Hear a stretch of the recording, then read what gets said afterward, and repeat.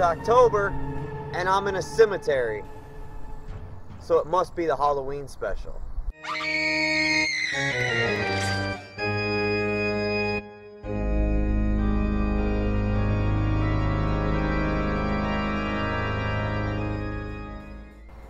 Hey, what's up guys? Thanks for checking out 13 on 13, your monthly Friday 13th news update for October of 2018.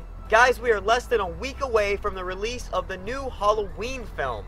Now, I know what you're thinking, it's the Friday 13th network, but I think it's safe to say we are all very excited to see our good friend Mikey back on the big screen, slashing and doing his thing. Now, Michael has been pretty busy as the Halloween fan film, The Spirit of Haddonfield, was just released a few weeks ago. And you guys may have noticed a few Friday the 13th names in those credits, like Ghost Jason himself and Never Hike Alone director Vincent Dasani playing The Shape, and of course our good friend Nathan Barker from Return to Camp Blood podcast and Death Curse Radio. They're helping out as well. Guys, make sure that you check out The Spirit of Haddonfield Halloween fan film. It's great. We'll put the link below, but enough of Halloween talk. Let's get on with Jason. We got a great update for you guys this month.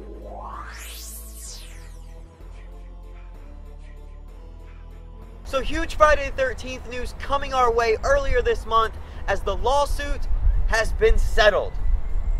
Sorta, for now. And I think to everybody's surprise, it went to Victor Miller, which is kind of crazy because, you know, a few months ago there was the whole hashtag fuck Victor Miller, and I think he received death threats and he had to close his Twitter down. It got really nasty. A lot of people blamed him for the death of the video game.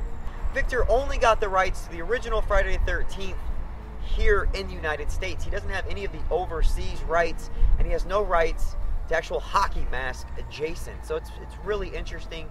Now, everyone's favorite camper, Shelly, Larry Zerner, who is a copyright lawyer, made a recent statement to help clear all of this up. So what happens next? Horror Inc. could appeal, but that will be at least 2 and more likely 3 to 4 years of waiting for a resolution.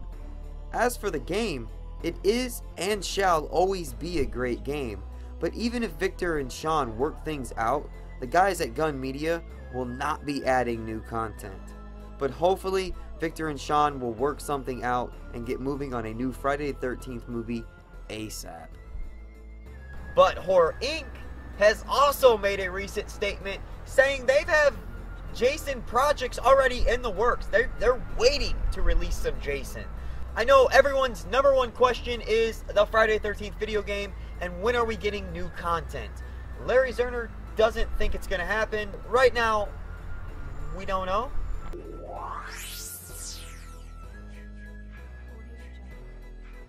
In video game news for you guys this month, anyone rocking a PS4 and has PlayStation Plus, you get the Friday the 13th video game for free. It is now available free this month to download, so make sure that you do it right now if you haven't already.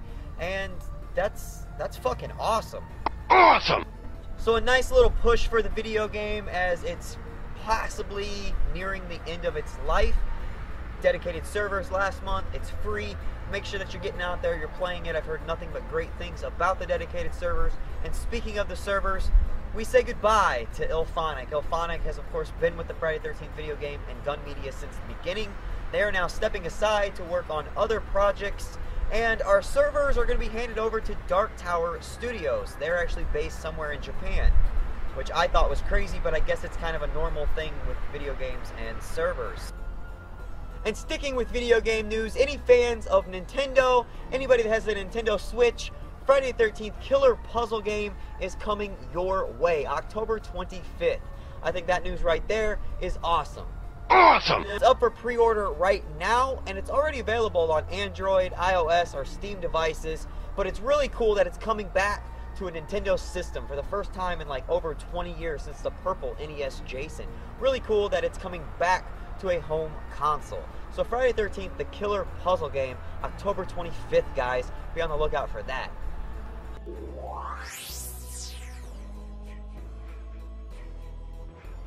And some convention news for next month to keep you in the Halloween spirit.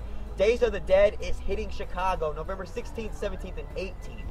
Now, they're just kind of getting underway with their guest announcements, but they have recently announced Kane Hodder, Jason from 7, 8, 9, and 10, and Warrington Gillette, Friday the 13th Part 2's Jason, the unmasked Jason, popping through the window at the end, grabbing Amy Steele. So 2 Jasons will be in Chicago next month, but you can head a little bit down south from Chicago to the University of Illinois, Champaign-Urbana at the Dark History HorrorCon, where they just announced our good friend Ari Lehman, first Jason.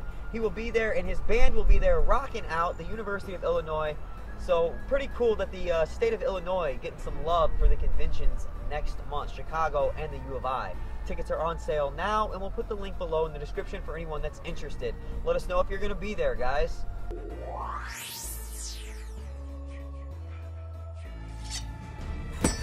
The woods are full of hidden dangers.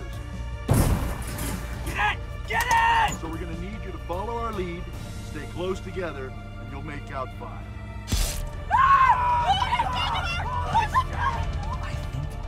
And if the trailer isn't enough to get you guys excited, how about these recent announcements? CJ Graham, who played Jason Voorhees in Friday the 13th Part 6, Jason Lives, has been cast to play Elias, Jason's father.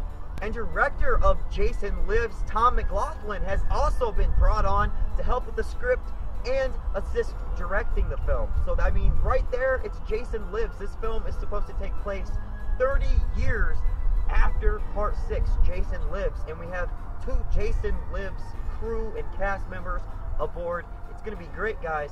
But one of the announcements that I am really excited for is Steve Dash, Sackhead Jason from Friday the 13th Part 2, one of my favorite in the series, has also been cast in the film. We have 3 Friday the 13th alumni now on board with this upcoming fan film. This fan film is doing what the studio hasn't done, couldn't do, wouldn't do. Vengeance is doing, guys. You big dildo. Eat your fucking slot. It's now time for our monthly sticker giveaway, Ethel's Stew. And I'm currently going through a move right now, so all of my stuff is packed up, which is kind of why I was recording in a cemetery anyways. So a little bit different this month for the stew, but no worries, we're still picking out winners. Last month we asked you guys your favorite Friday the 13th soundtrack, and it must have been a good question because a huge response from you guys. Lots of Jason Lives Friday the 13th Part 6 and Friday the 13th Part 8 Jason Takes Manhattan. But also a lot of love for the disco theme in Part 3, and of course, A Man with No Life in His Eyes from Friday the 13th Part 5, A New Beginning. Thanks for your comments, guys. Let's go ahead and pick this month's winners. Alright, congratulations to this month's winners. If you see your names, go ahead and hit us up. Facebook, Instagram, Twitter, here on YouTube.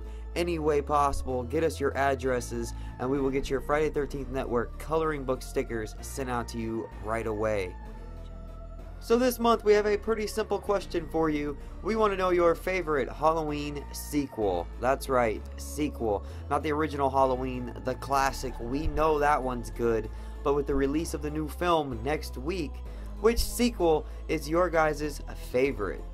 Maybe like Hanging Out in the Hospital in Halloween 2. Or the whole Curse of Thorn thing going on in Part 6. Or maybe you're just a Busta Rhymes fan and Resurrection. Let us know your favorite Halloween sequel, and we'll enter you guys in Ethel's Stew next month. Knew you couldn't pass up on my stew. And that's your Friday 13th news update for October of 2018. Thanks for watching, guys. Please like, comment, and subscribe. And we'll see you guys back here next month. Back to normal next month. Everyone have a safe and awesome Halloween. Awesome!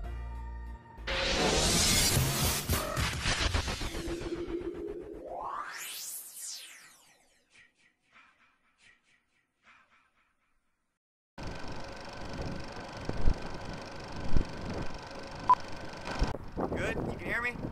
Should I yell? No. Okay. Fuck, man. Okay. Mouse, pig, cow thing. And this is like a tree. It's really cool.